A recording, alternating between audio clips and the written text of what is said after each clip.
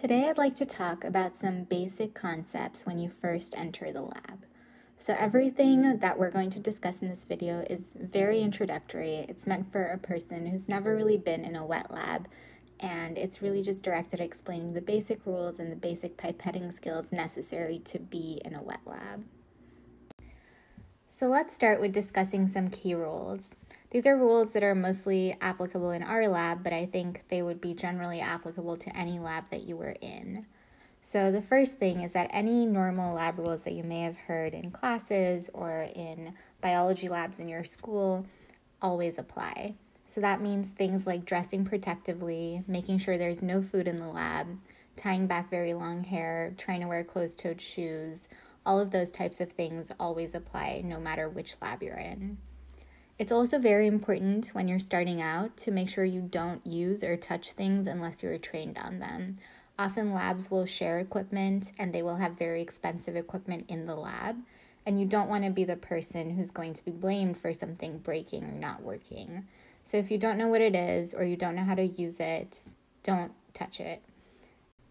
When you are working in the lab and you have something that you are working on, make sure that you label very, very well and that you're very careful about what you're adding into which tube. The hard thing about wet lab and molecular biology is that everything often looks the same. It's a bunch of little tubes with liquids in them. We do a lot of different things, and it's sometimes very easy to get mixed up between which tube has which thing. So it's really, really important that you label things carefully so you can keep track of what's going on and what you've been doing. When you're new in a lab, it's also good to ask lots of questions. Most people would rather that you ask them questions and learn about what's going on than have something go wrong. So if you're unsure of anything, even if you have just asked the question, go ahead and ask the question again. And then finally, it's always good to be a team player and be organized and reliable. A lot of labs depend on their publications being a group effort and everyone contributing, and so just be a team player and be helpful in any way you can. So now that we've gone over some basic rules that I think would be helpful for anybody anywhere, let's talk about some simple things that are common across most labs that will be good to know. So the first thing is the different types of trash in the lab. So this is actually pretty important because different types of trash are going to be disposed of differently. And you don't want to put the wrong thing into the wrong bag because every single trash type has a certain disposal protocol. So these are 4 common trash types that are seen in a lot of labs. The first one is a burn-up bin, and this is essentially a biohazard bin. So anything that is biohazardous can go in it. Some labs choose to use these for specific purposes. For example, our lab uses this mostly for putting in long pipettes from tissue culture.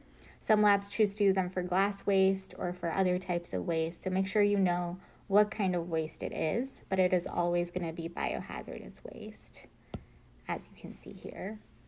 The second type of trash is a sharps container, and you've probably seen these even in your school labs. They're usually everywhere in any standard lab, and these are intended for glass and blades and anything else that could be potentially dangerous. Then you'll have your standard biohazard bins, which again will be scattered everywhere in most standard labs. And these are for all the waste in the lab. Any kind of waste can go into them that might be potentially biohazardous. And then finally, you have your regular trash, and this is for paper trash, anything that's definitively not biohazardous. Maybe you just open something fresh and it's just plastic or paper. That can go in the regular trash. The next thing to be aware of are the different types of tubes in the lab. And I put this on here because often older mentors will just assume you know what these are and will be like, go get me a Falcon tube or go get me an Eppendorf, and think that you will just know what they mean. But if you don't, this is probably important for you. And so there are 2 types of large tubes in the lab called Falcon tubes, and these are sort of these tall tubes that are tightly capped. There's a 50 ml size and a 15 ml size. And these are commonly used for tissue culture, for spinning down cells or solutions, for bacterial pelleting sometimes. So there's a lot of uses and a lot of reasons. They're often used to measure things out in the lab or make certain solutions. So there's a lot of times when you'll turn to these tubes. And similarly, another really common tube that we use is an Eppendorf tube, which is the much tinier version. So this is going to be 0.6, 1.5, and 2.0 ml tubes. So this is the 0.6, this is the 1.5, and this is probably the one you'll use most commonly for almost all applications. And then this is a 2.0, which is relatively rare to use as well. So the one that you'll find most useful to know about is this one right here. Okay. The other thing to know about is the types of pipettes. And I'm sure this has already come up if you've been in a lab, but it's very, very important to understand the right ranges for every pipette and what volumes they pipette and how to set them. Because if you do that incorrectly, you're going to mess up your whole experiment and you might use more or less antibody than you need to. And some of those things are very expensive, so you definitely don't want to mess up pipetting them. So first, let's talk about the types of pipettes. There are single channel pipettes, which is what this is, and then there's multi-channel, which allow you to pipette 8 to 12 wells at one time. Every pipette at the top has a little round icon, and that is going to show you what the range of the pipette is. So you can have what's called a P10, which usually has a white color. You can have a P20 and a P200, which are usually yellow-orange colored. And then you can have a P1000, which is almost always blue. And then sometimes on the pipettes, it will tell you the exact range, and sometimes it will just say P10, P20, P200, and so on. But a good rule of thumb is that you just divide by 10. So a P10 could go from 0.1 to 10, but in this case, it's only going to go to 0.5 because it's very unsafe to pipette under 0.5. You're just very unlikely to get the right amount of fluid. A P20 is going to go from 2 to 20 because you just divided by 10. The same for a P200. You can see that it goes from 20 to 200. And then importantly, a P1000 goes from 200 to 1000. And you can remember that just by remembering that you already have a P200. And so for anything that is under 200 microliters, you would want to use a P200 because it would be more accurate than using a P1000. So once you understand which pipette to choose, you then need to make sure you know how to set them. And so most pipettes will either have a red line that indicates a decimal, or the number itself will be red. And so in some pipettes, this last number is actually red. And so this would be a red 5 and a red 0. And in some, it's just the line. So let's talk about how to actually set them. So if you were looking at a P10, then that red number or that red line is going to indicate your decimal point. And so it's very easy to interpret. It's just going to be the bottom two numbers will show you whatever your setting is with a decimal point in between. So this would be 2.5 and this would be 9.0. For a P20, it's a similar situation where the bottom number or this red line is going to show you your decimal point, and so you can just read it as 2.0 or 15.3. A P200 is a special case because it actually uses all three numbers to create a setting, so you don't have a red number or a red line on a P200. So you're just going to read the number off exactly as it is. So this would be 31 and this would be 128.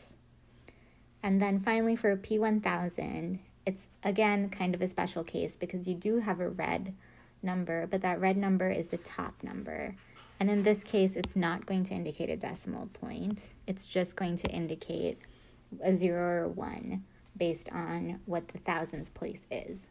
So if you see a red number at the top, that means that you should multiply whatever you're seeing by 10 to get the reading. So that means that this would be 225, even though it's showing you a 23.5. It's actually 225. And this would be a 100 that it's showing you, but since you multiply by 10, it would actually be a 1000. So whenever you see a red number at the top, you multiply whatever you see by 10. On a P200, you won't see any red numbers, so you just read it off as it is. And on the P10 and P20s, you will see red decimal numbers, and so you just read it as a decimal wherever the red number is or the red line is. And then an important point of conversion to keep in mind when you're doing these is that 1,000 microliters which is the highest setting of this pipette, is going to be equal to 1 ml. So everything you're pipetting with these pipettes is under 1 ml in volume. So we'll just review one more time and make sure you can look at these and understand. But since this is a P1000 and we have a red number at the top, we're going to multiply by 10. And so this is actually 150 microliters. This P200 has no red line and no red number, so we can just read it straight off. So this is going to be 155 microliters. And then finally, this P20 is set to 15.5. And we know that because we have this red line and this decimal here. So we put a decimal point right here and then read it off. So once you understand how to set the pipette, the next thing is actually using the pipette. And using a pipette is a little bit trickier than it sounds. The first thing to realize is that there are 2 stops on any pipette. So you have sort of the starting position, which is the very top, and then there's a first stop. And then if you go just a little bit further down, there's a second stop. And you will feel these very easily when you use a pipette. It's kind of hard to explain, but the second you actually use one, it makes a lot of sense. And then all pipettes will also have an ejector button. So if we look at this picture of a pipette, the ejector button is right here. It's what her thumb is resting on. And this is the part that she would push down. And this is sort of your top position. And then your first stop is probably right about here. And your second stop is going to be all the way down when you push the pipette all the way down. So to actually use a pipette, you're going to push down to the first stop. So you'll push down to the first stop. And then you'll go into the liquid, and then you'll pull up. And that will allow you to get the most accurate pipetting possible. When you want to dispense liquid, then you're just going to push all the way down. So you eject all the way down to the second stop, and that will dispense everything that is in the pipette. Another important rule to keep in mind is that when you're pipetting very, very small volumes, you want to make sure that whatever you're pipetting into, it actually goes in. So if I have this giant 15 ml tube and I have tons and tons of liquid in here, and I add just 1 microliter, and I add that 1 microliter way up here, all the way up here, that 1 microliter might never make it into my solution, and it might never mix into my solution. So it's very important that when you're pipetting really small volumes into a large volume, that you put the pipette tip all the way into the liquid and add your 1 microliter in the liquid. And that way you can make sure it mixes very, very well.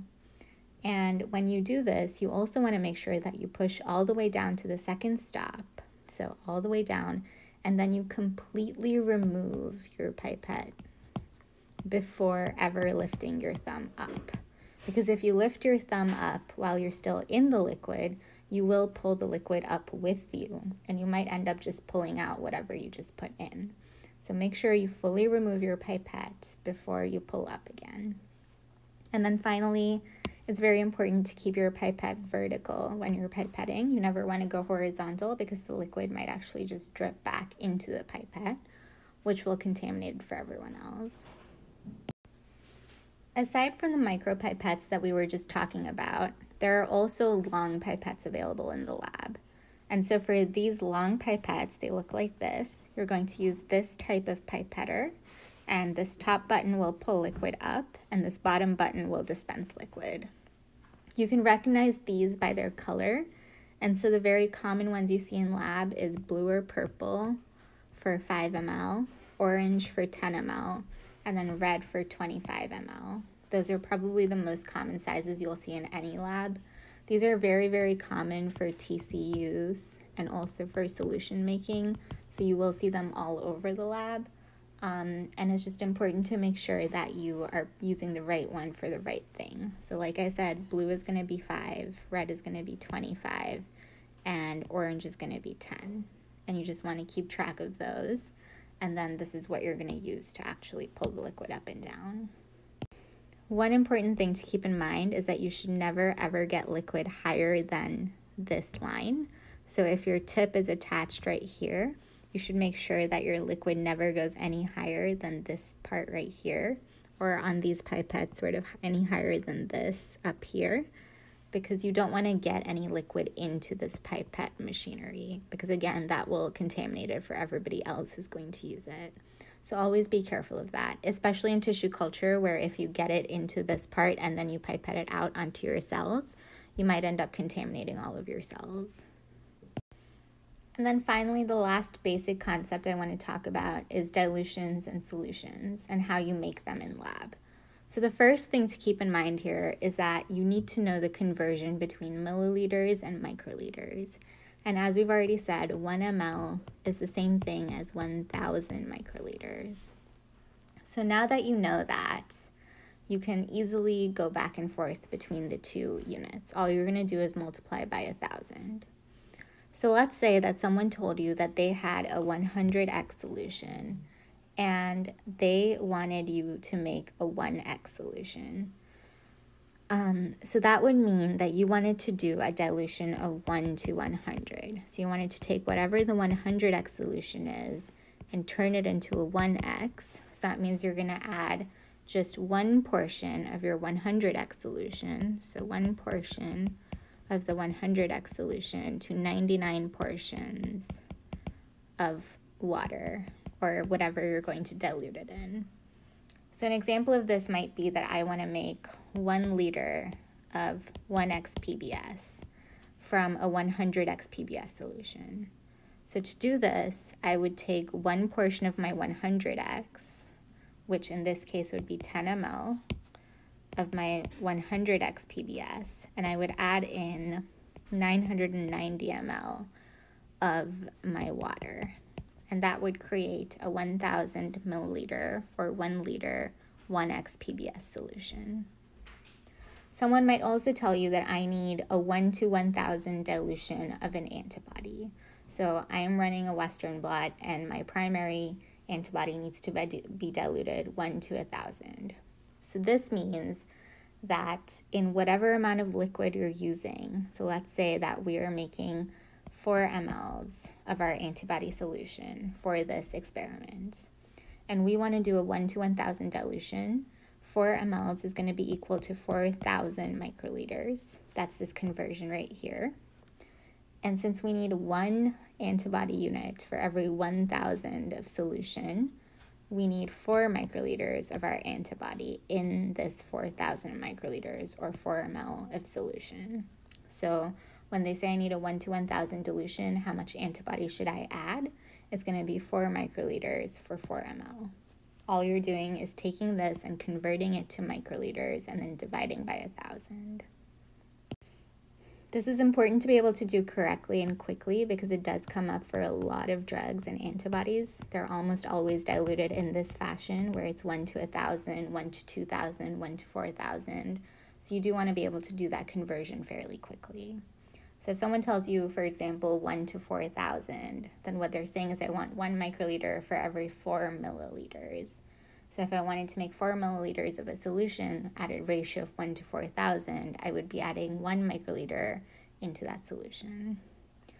So make sure you understand that math and go back through it a few times if you don't get it, because it is an important skill to have in the lab. So thank you all so much for listening to that basic video. I hope it was a helpful introduction to some basic concepts in the lab. If you have any questions, you can feel free to contact us at AhmedLab. NW, this is our Twitter handle, or feel free to subscribe and see more of these types of videos and learn more basic skills.